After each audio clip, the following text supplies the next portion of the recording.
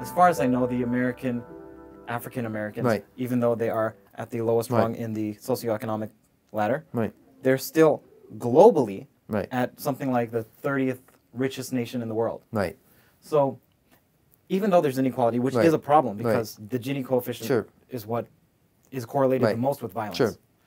Even though there's that problem there, which is an Right. extreme problem, I don't think that problem can be just pinned down to capitalism, because I think almost any system or every single system ever produces a Pareto distribution, including Marxism. So for example, in the Soviet Union, it's like we're all equal, but we're equal at pretty much zero, and then the government, the people Right. that are in the Right. government have the most wealth. Right. Yeah. So it's not as if we can just say capitalism, a consequence of capitalism is the inequality. Right. And then the oppression that goes along with that. It's not as if that can be laid to capitalism, at least not in my eyes. So what do you But what would say you to lay that? it to then? I mean, I don't understand what you would lay it to. I mean, Well, it's yeah. The Pareto distribution governs Right. any creative output. So for Right. example, 10% of the trees in the forest get 90% of the right. light. Right.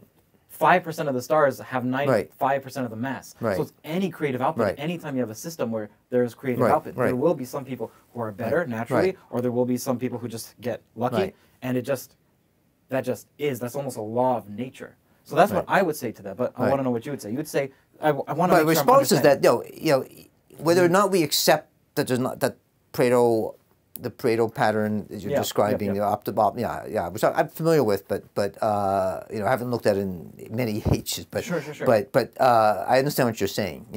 That the idea is basically that I would look at it this way: that is what you do about it and why it's produced in different circumstances that matter, right? That if we're human agents, we understand, how it is. I mean, people die, people live. You say, well, people die. Okay, let's just kill people. I mean, let's just not worry about health. I mean, they're you know what I mean? 90% die. Exactly. It doesn't mean it's fatalistic. Exactly. It doesn't mean it's Exactly. just, well, that exists. Let's not do anything about it. I think it's a dire problem. Exactly. So I'm not sure. Yeah. I'm not convinced. But I'm not. I don't Sure, know. I don't right, know much. right. So that's why I'm here. Sure, I understand that. I'm but not convinced that right. Marxism is the Right. answer to solving the inequality gap. I mean, the Well, Marxism doesn't inequality, the problem of Yeah. inequality. Okay, Marxism per se is a form of analysis.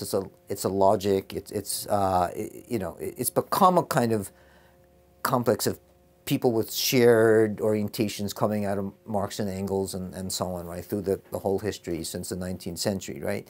But socialism. There's other things that in a sense try to address, of which Marx and Engels tried to also confront.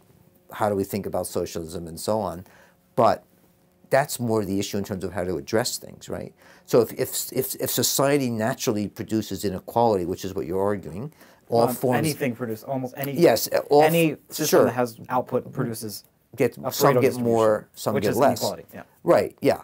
The question is, we're not supposed to just accept that. No. I mean, the whole difference of human agency is, and so is if. Right, so I mean, yes, you go to some place natural context, and some lions get more food and some don't, right? So they don't have the capacity to organize themselves socially. We do. We have an organized society we call civilization, whatever political society, and so on. They don't have that. They have a sort of natural ways that they connect to each other. You could even call it society if you wanted, but it doesn't. There's not a constructed thing, a complex constructed thing that anything in any way is sort of reminiscent or is similar to human society, right? So human society has that ability. So if we were to take things that come from nature and so on and allow it to be that way, to give it opportunity to manifest, right? Just like disease has vectors too. So we not deal with disease and say, well, there's a flu and 15% will die automatically. Let's not worry about them. Let's reduce the surface population and move on. So in other words, simply because it's natural doesn't mean we shouldn't try to tinker with it because we can benefit everybody. And then we can't, and no reason why we can't address it, right? Okay. Because of that. Because you could argue anything is natural. In the 19th century, there were huge arguments that there's natural inequality.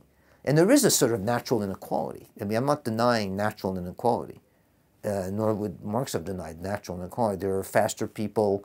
There are people who can calculate better, and so on. They can see better. People that see better than me and wearing glasses. I mean, you don't have them. Maybe you have context. But we're naturally unequal in that category.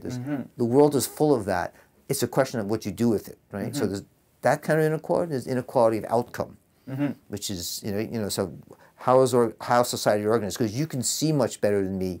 Should you get a house that has heat in winter and I shouldn't because I couldn't see where to go and couldn't get there, right? So that would be the Pareto argument would say, no, you just do the thing. You just follow the natural pattern, right? You don't organize society. No, what I was saying is the inequality cannot be laid to capitalism. You can't just lay that at the feet of capitalism. The fact that there's inequality. Okay. I have a response to that. Now there is something that we can do about inequality. Right. What can we do? I don't actually know. But obviously we can remedy, and we must remedy it at some point because it's just going to get too extreme, and then there's going to be the Gini coefficient is going to collapse the whole society. Sure. Maybe that's what Marx is saying, is that it goes from slavery to feudalism to capitalism to communism. Oh, sorry, Marxism. Let's say socialism. To socialism, and then question mark, and then utopia somehow. But I don't know. I don't know. Maybe I'm straw manning Marx, and I don't want to do that. No, I understand what you're saying there, but I would say that capitalism, I would understand it this way, capitalism produces, accentuates, develops inequality. Putting Pareto aside, it by definition does that, because right away you have a separation between the worker. I agree with that. Yeah, so it accentuates, so it's what form it takes, just like the Nazis did it also. You mentioned Soviet, the Soviet Union, and Stalin did it in his way, Mao's right? China. Whatever. I mean, there were efforts to undo it. That's the thing, right? So you can start from there, and things could become undermined. There is a natural tendency for things to concentrate. I understand what you're saying, but capitalism. The problem is capitalism is particularly powerful, a particular powerful form for that development, and damaging, and that's where it comes in, right? So and then it does not offer any antidote to it. It's not, it's basically not interested. And even if it gives some better, because we have a lot of people who are now making arguments about why let's say workers are much better off, the average person is much better off today than they were 200 years ago, which no one would deny, and Marx had denied that, right?